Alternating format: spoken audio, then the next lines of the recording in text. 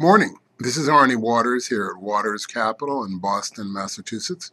I may be reached on 781-380-8888. Hope you're having a super day. Gold breaking down. The next support level is at 1607. As we indicated to our viewers at home, I suggest strongly that you lay out of the gold market for a while. If you want some specific trading ideas, we'll be glad to give them to you. We've been trading this market down as well. So we think that there are significant trading opportunities, but if you're not in the business all the time, it might be a tough time to make money in gold.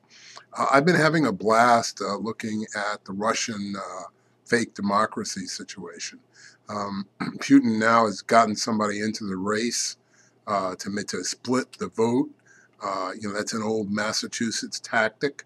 When my dear friend Larry DeCaro was running for statewide office, and in those days ethnicity was more important than it is today, and he is an Italian man of great consequence, and his opponent put an Italian man with a similar sounding name in the race. So it's good to know that the old tricks of Massachusetts politics travel all the way around the world. In addition, I must say in that spirit that I have the utmost admiration for Karl Rove. If you don't get a chance, take a look at his video. The Republicans are running against Elizabeth Warren here in Massachusetts, where she's the woman who's been in the forefront of fighting big banks and stuff, and they make it look like she's the one who's been a tool of the banks and been opposed to the needs of the regular person. A complete reversal based utterly on lies. Again, in the Massachusetts spirit of chicanery, I like that, and I assume most people are going to realize it's just chicanery. Secondly, while the gold market is trading down over the next little while, the turn of the year will bring a tremendous opportunity in gold for a number of reasons. First of all, we believe that a lot of the gold selling is by people that have had gold for a long time.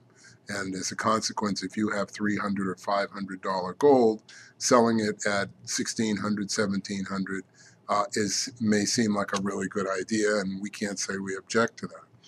Secondly, liquidity demands, that is answering margin calls, is a part of the factor here. Lastly, many money managers who've had terrible years, the only sunny spot is their gold. They believe they're going to have significant redemptions at the end of the year and going into the first of the year, and so they're building up piles of money to meet their exemptions. Secondly, the Chinese have been buying gold through Hong Kong, and they bought 85.7 tons in the month of October, which is up 50% from September and 40 times higher than year to year. So October 2010, they bought approximately 2.2 tons of gold. Last October, 85.7 tons. And of course, the Chinese New Year comes toward the end of January, so we're quite optimistic. And I'm not even going to talk about the Eurozone treaty deal difficulties, because we told you all about all that before it happened, because it is, in fact, inevitable that the euro falls. This is Arnie Waters.